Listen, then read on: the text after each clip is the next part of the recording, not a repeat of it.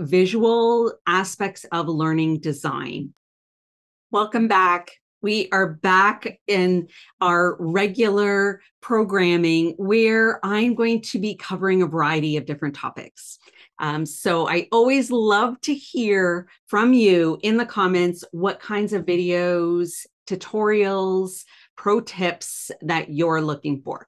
Hi, my name is Patricia Regier with Regier Education, and I'm working on a few different things about OWL, about WebEx. I'm working on that, and it's not quite ready for today, so I'm going to work on it this week. So that will probably be next week. But I thought, this is another one of those examples where I hit record and I am just going to share the kind of rich value that my clients get when I work with them, where it's in the moment and I'm asking them questions and responding to directly their needs. So I'm talking to you, and I thought I would talk today about the visuals when it comes to visual aspects of learning design. So that could be in images. That could be, I like to cover the variety of different learning preferences, the experiential, the activities, all of those pieces are really important. But one of the pieces that I am very strong at is the visual aspect. So beyond images, it could be video clips, which also then would have the auditory, hearing different pieces, but the visual aspects could be telling a story, painting that picture visually. So that again, it might be through the auditory or words or text that you're sharing and painting the pictures. Now, what picture do I want to paint for you? For example, updating PowerPoint slides. That, if you're working with someone, it takes time to find the visuals that really emphasize your content. But there's a few things that I look for when I am creating, updating materials, my own, and selecting photos, for example, or different visuals, or creating infographics or different things. So I thought today I would share with you some of the things that I take for granted that happen quickly in my mind, but it doesn't happen always really quickly when you're searching for images. You can speed up the process with some of these aspects as well. So some of the things that I keep in mind, diversity.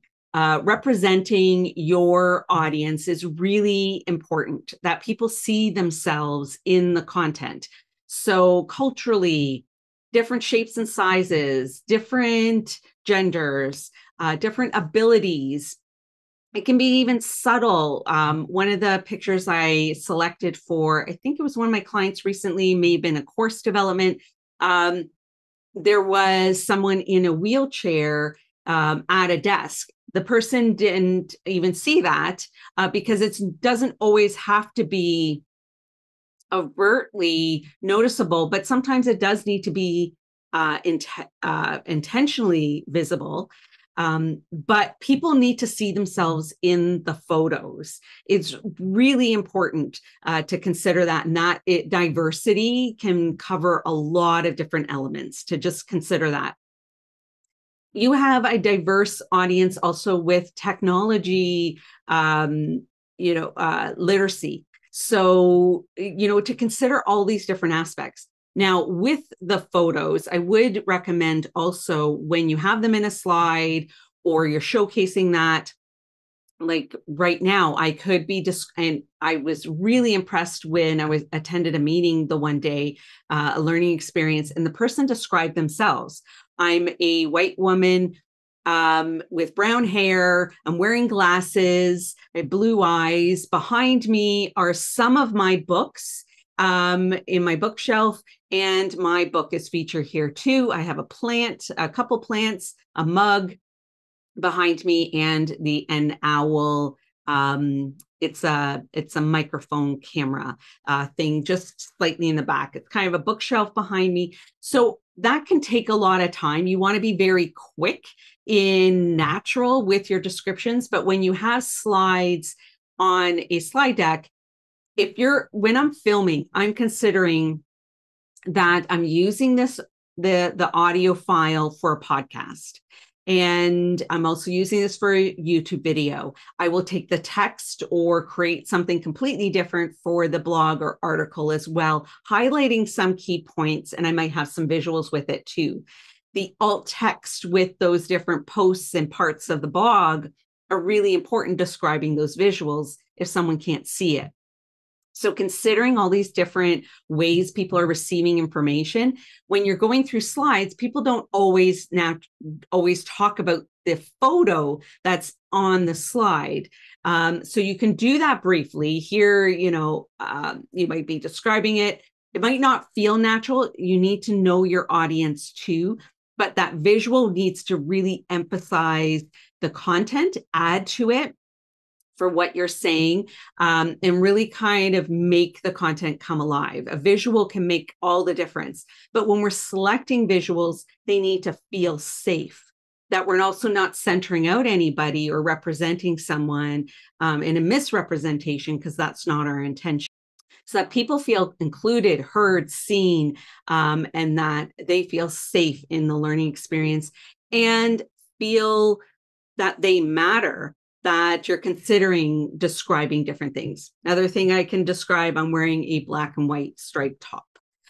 So if you're hearing this through a podcast, those are elements that you're not getting, and maybe they don't matter as well. So you can decide in your context too. So visuals can make a huge impact on making that content come off the page, become alive, become relevant, and go beyond the auditory. I'm just talking right now. This feels more lecture style. Normally I would have visuals or I insert them when I'm editing a video. Sometimes it's necessary, sometimes not, but the visual aspect can really, really add a fantastic element.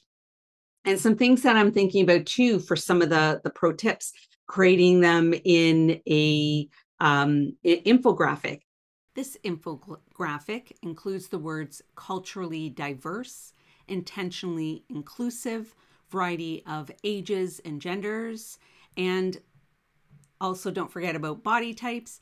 The infographic also states variety of abilities and consider neural diversity and in just the language and pictures that you're using. And when you're using graphs in a slide deck or you're describing anything or showing something, it's really important that you aren't relying on people being able to see the differences between the colors, that you have labels as well, and that you describe it as well, that here I have this graph, what it's demonstrating is 50% feel this way and 50% feel that way. And, describe, make sure all the elements that you're using really do what they're meant to do, and not take for granted that everybody can see, hear, or experience the materials in the same way. So those are just a few hot tips. I have more that I'm going to share within the blog and article. So I'll share those links below wherever you are watching or listening to this. And my name is Patricia Regier. I hope that this is helpful for you. I'm excited about the upcoming videos as well. And I want to hear from you what you liked about this video, what resonate with you, and what you want to hear and see going forward as well. Thanks for checking this out. And until next time, create learning experiences that help your audience turn into participants. And there's a lot of different ways that you can do that to facilitate those figurative light bulbs to go off for that learning experience. Thanks for checking this out.